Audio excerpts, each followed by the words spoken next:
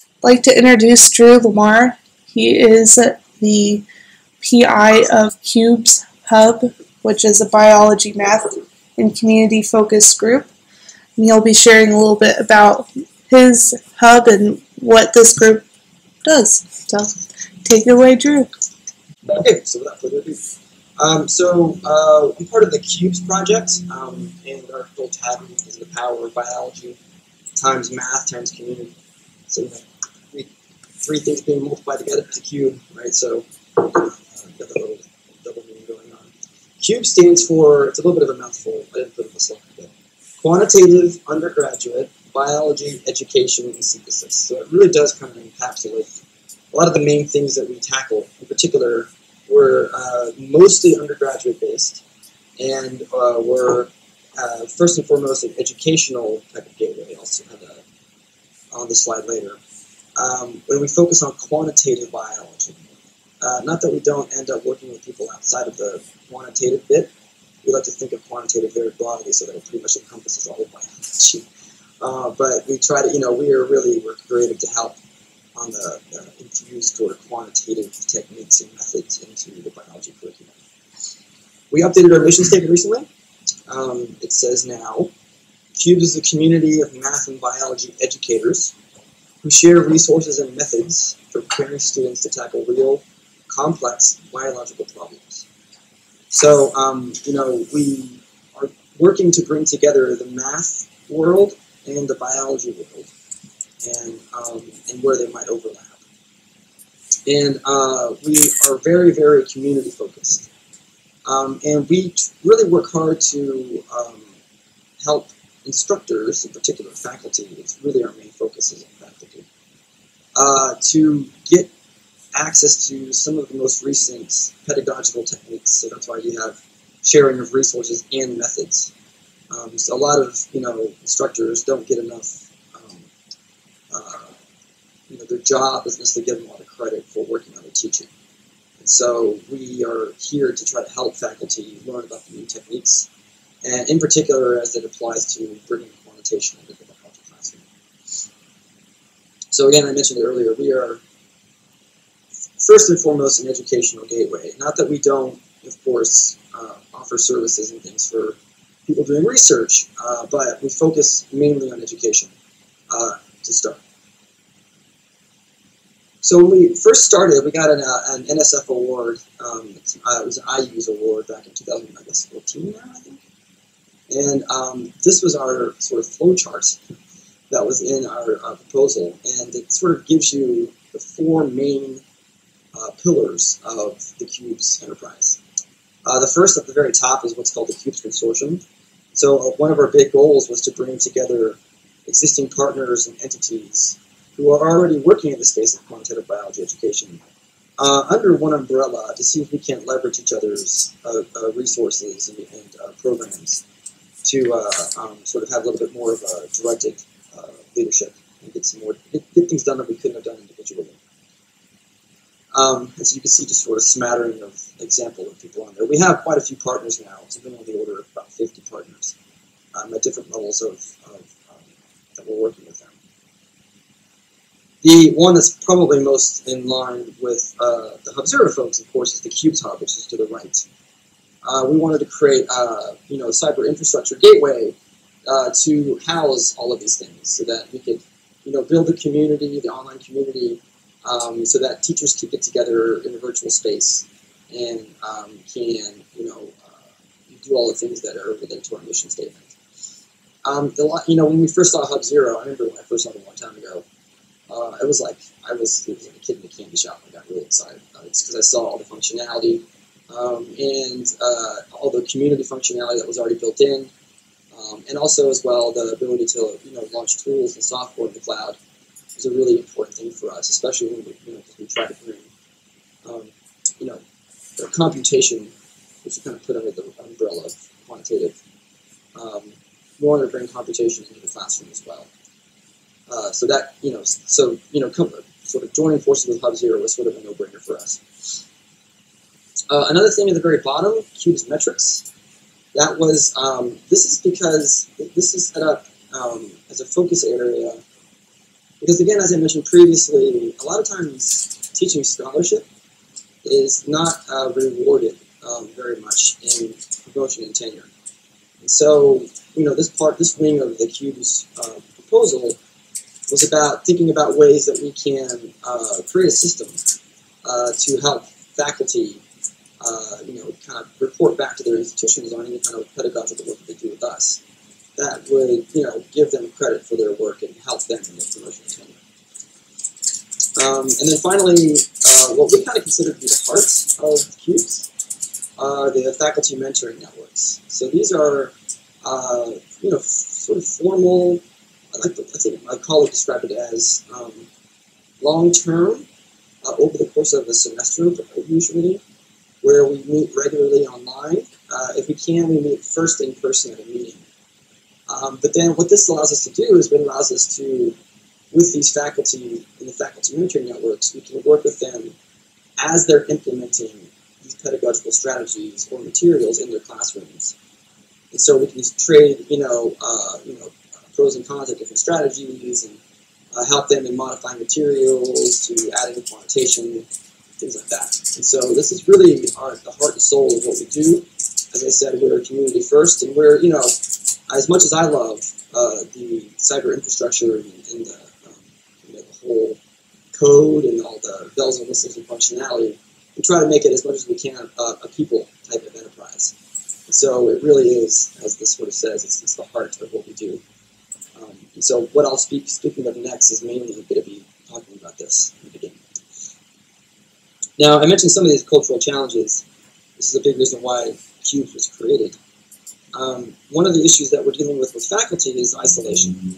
It's difficult for faculty to share teaching materials and strategies, in large part due to fear of public scrutiny. So many of them don't want to share their materials online willy-nilly, but they're much more willing to share their materials and ideas if they're in one of these faculty mentoring networks. So it's sort of a pseudo-private place where they can have, not have the fear of messing up or worry about, what might happen in their implementations. Another thing that is a challenge is recognition, as mentioned in the metrics component. Recognition of teaching scholarship and hiring, promotion, and tenure is underdeveloped and widely variable. So it really is a institution by institution specific thing.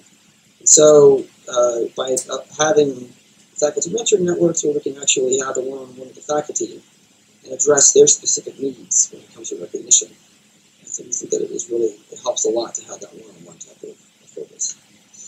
And then finally, adoption. Adopting existing teaching materials from repositories is challenging, as modifications are almost always necessary. So if you talk to any instructor or teacher, more often than not, what you'll find is that they will not use the material as is. They will do some sort of modification. And so one of the things that we're really interested in is how can we track these modifications? And how can we make it so that they can very quickly and easily grab existing materials that are online and make those modifications in such a way that they aren't lost to the rest of the world. Right? And so I'll be speaking a little bit more to that a little bit later on. So this is actually a screenshot from our upcoming site redesign. We actually have been working on redesigning the website, and it'll be launched actually March 4th. This is the part of the Faculty Mentoring Networks page. I just wanted to show you sort of a glimpse of 4 of the different kind of faculty mentoring networks that we have and some of the partners that we work with. So on the left, you see that we have NEON, the National Ecological Observatory Network. So they have collected a lot of data, and their goal right now is to try to get that data into the hands of researchers and educators. And so we're working with them to figure out ways, how can we bridge that gap, right, that they have to get their data into the classroom. Integrate, which is, I believe, CERT, I believe, is where they're housed mainly. But they're working with us at Faculty Mentoring Network. We also have, next to that, Plants by the Numbers. So this is all about botany. Botanical Society of America is one of the partners with this. I think ESA might also be partnered with this one. I'm not entirely certain. But that's one of the partners that we're working with the Faculty Mentoring Network. And then finally on the right, there is specifically ESA. They do a lot of faculty mentoring networks with us, mainly surrounding data and data discovery and how to bring research data into the classroom. One of the things that we are, this is also one of our updated pages from our site is, we are really pushing QUBES as sort of offering services to the community. At the bottom, you can see 4 different examples of things that we offer. And we're sort of seeing ourselves as a virtual center. So I'm not sure if you're familiar with the idea of the National Science Foundation Center. But it's very service-oriented, and the idea is we are really trying to kind of redefine QUBES as a place that we can serve specifically educational projects. And some of the examples that we can, services that we offer are, if you get an NSF proposal, like maybe you get like a research coordination network, which is from the NSF and it's all about creating community. You need to build a website, all that kind of thing. You need to, disseminate out information. You need to have all of the kind of the online tools that you all know about that HUBzero can offer. And so rather than them needing to start their own website, we just say, come to QUBES, we can help you to build your community and build your website. We also give them the ability to create faculty mentoring networks around whatever it is that they're doing, and as well as running workshops. And more recently, we've been pushing the idea of curating their own resources. So how can they create their own publication, digital objects that have their own branding and their own metadata, and so that they can actually maybe even their own curation pipeline, which is what I know Publications now offers. So we're really kind of trying to explore that and offer that as a service to a lot of these partners. As I said, we're focused on community. So we really like to push a lot of the dissemination of workshops that people are running, faculty mentoring networks. If people can use the blogs, we'll push out their blogs, their own newsletters. We'd like to try to push their own newsletters, and again, really work with our partners to help them in their dissemination of their products and their events in their communities. The way that we do that is we try to push and offer super groups very strongly and hard with a lot of these partners. In large part because they desire many things that a super group offers, like autonomy. So many of them want to have as much autonomy as possible. And we found that when talking to people, their initial desire is to have their own website and everything because they want to make it very clear that their brand is there, right? And it also helps to avoid confusion for the users on where are they? Are they on QUBES or are they on these partner groups, right? So we push super groups pretty strongly and give them out almost like candy. Again, they want their own faculty mentoring networks. So they want to be able to have their own, they want to be able to facilitate their own mentoring networks. And so we work to help them do that. And again, as I mentioned, they want to have their own open educational resources, which can include things like their own master time, for example, their own metadata, or their own tagging ontology. I think the terminology of the hub is focus area. They want all of these things that are customized to their particular needs.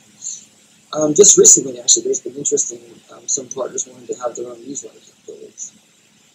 So right now, I think it's on the back end only. I know that you can give people access, but they want to be able to have their own newsletter through the hub, and so we're looking to have them do that as smooth as possible. And again, very recently as well, as people have been expressing interest in creating their own courses. So a big focus that we've put in the past year is on open educational resources. So one of the big uses that we're using for open educational resources are as products for faculty mentoring network. So faculty that finish a mentoring network with an actual product that they can publish and get a DOI and can put on their CV, it really helps with that QUBES metric portion of the grants. So we really are pushing hard for them to be able to use open educational resources for products. We also use them as well to disseminate any materials from our partners. And again, one of the things that we want to offer our partners is the ability to spread their gospel far and wide. And so and part of their gospel is many products that they can have. One of the biggest things that helped us with this is the development of publication forking. This is in large thanks to SUCI and Sean Rice specifically who did the development here. This was through their Extended Developer Support Program. And we felt that forking and cloning was very important. Those that aren't familiar with forking, it's essentially if you use Git or GitHub, it's the ability to clone something and retain the attribution. One of the big reasons why we liked having this or wanted to push for it is that it keeps the activity on the hub for tracking. So our biggest fear was that many people would find a material they wanted to use in the classroom, and they would download it, but the minute they download it, it's offline. And then there's no way to track the changes. It makes it that much harder for them to recontribute it back to the community. And so if you add forking and cloning, then it keeps the attribution as well as it keeps the activity on the hub, so you can use it as another metric of use for a particular open education resource. And again, as I mentioned, teachers almost always modify materials before use in the classroom. So this would be a great way to be able to track the modifications that teachers might make to these materials, and hopefully make it easier for them to show that back to the community. Now, one of the challenges that we're experiencing right now is that this is information overload. So one of the questions that we have is how do we properly show the evolutionary tree of the modifications that is most helpful for the user? So you can have these, umpteenth bazillion forks, and those can have forks of forks. But how do you make it so that, the user, the instructor, can very quickly say, figure out, well, what are the actual differences between these different forks, and which one is going to be most helpful for me? So, coming up soon is we're probably going to try to request some UX support for this one, or go down our own UX road, because this is going to be an interesting, albeit fun, exploration into how to better deal with this. So I didn't talk about quantitative yet, but I want to address it here. We are very broad when we talk about quantitative. We'll usually lump mathematics, statistics, and computation underneath the quantitative umbrella. And, if you know anything about data science, of course, which is a very big catchword these days, it definitely falls under this umbrella as well. In fact, data science is unique in the sense that it pretty much includes all three of these points, and then some. There's, whatever the context of a specific science enterprise is, as well as ethics and all kinds of other stuff that get involved in that. So one of the things that we're pushing right now, very soon, is what we're watching right now, is getting into the data science game. So we really are trying to, some of our next steps, build a bridge between classrooms on the left and data science on the right. As I mentioned previously, we're already running faculty mentoring networks. Many of them focused on data, like working with NEON and ESA and BSA and other partners and societies to do just this. So again, I mentioned NEON in particular is one of the ones that we're just started working with. And a more specific example of the way that we're trying to do this, well, this is one reason why we want to address it. It's because of the many challenges in data science. This is going to be specific to biology, but I'm sure many of these points will be applicable beyond biology as well. So one of the issues is faculty training. So many biology faculty are not domain experts in statistics and data analysis. And many of you I know, or I'm pretty sure, have heard of data carpentry and software carpentry. So these are people in programs that exist to help train faculty, and they usually run workshops. It's a very distributed model, so they have many people that are trained to run workshops, teaching them R and Python and different ways to do data science. What QUBES can bring that's a little bit different of the game is the faculty mentoring networks component, where we do more of a, rather than a one-off kind of workshop, which I think are great. I'm not saying anything bad about those. We give them the longer term during the course of the semester, while they're in the classroom have experience. So we actually do work with data cards and software crafting many times, but we do feel like the faculty training component is a really important challenge that we need to work to address. Data is messy, so there's many opportunities in using real data, but real data is very messy. So they need the skills to be able to deal with messy data. A lot of software is very complex. Many opportunities in using research tools. The software is complex, and so it can be a challenge to bring research tools directly into the classroom because of the overhead in sort of teaching students how to just navigate the software. There's accessibility issues. As mentioned, lack of user-friendly open source software. Computers in labs might require substantial setup for our use of software. you'll recognize these bullet points as one of the big reasons why HUBzero's ability to launch tools in the cloud is really important in the browser to address a lot of these concerns. And then this is something I've experienced myself. Student laptops are highly variable in computational ability, setup and maintenance. So when I teach my biostatistics class, I would have my students running their studio on their laptops. And invariably, everybody has a problem with installation, even with our studio, which tends to be pretty good. There's also cognitive overload. Biology students need to learn about a bazillion things. Biology, math, physics, chemistry, statistics, human design, data skills, etc. It really is one of the most interdisciplinary sciences out there. And so, you add data science to that, and it just becomes even more of a possible issue. And then add to that the fact that, scripting and programming is becoming more and more important in this space. They have to be more and more highly regarded. So reproducibility is becoming a more important idea in science. And you'll see plenty of papers out there talking about this. And part of reproducibility is the ability to script a program. And so is there a way to bring that into the plethora of cognitive overload issues that biologists need to address? So one of the things that we're exploring right now is the development of a software called Serenity. The tagline is Data Science in the Classroom, which will try to bring analysis, code, and data all under one umbrella, and make it so that it's sort of a bridge between students and the code. So, I found that I teach my students code and biostatistics. I teach them scripting. We learn R in particular. But it is a challenge for them to both know the biology, know the statistics, and to know the coding. And so, I found I feel like it would be really great to have this bridge software that is really designed for education first, that can help, have lots of APIs that connect into data like Neuron data and Dryad data, that kind of stuff. Can have a way for them to learn the code, but in a way that's a little bit more visual, and then have a lot of ways to do the analysis that is a little bit more workflow oriented. So I won't say much more about that. That's one of the things that we're pushing towards. If you have any questions, I'll be happy to talk more about it. Okay, that's pretty much all I have the energy for. So I hope that gives you some idea about what we're about. This is just, I'll end on my acknowledgement slide. There are 3 pillars of thanks that I want to give. The first is, of course, the QUBES leadership team, the plethora of people involved in what has made us successful so far. I'm going to give a lot of thanks to the HUBzero team and everybody there. It would have been awesome and really fun to work with. And, of course, the SGCI, most recently, the team involved there. We use a lot of their services, the boot camp, extended developer support, the UX team, as well as the workforce development. Have all been extremely helpful in getting us to where we're going.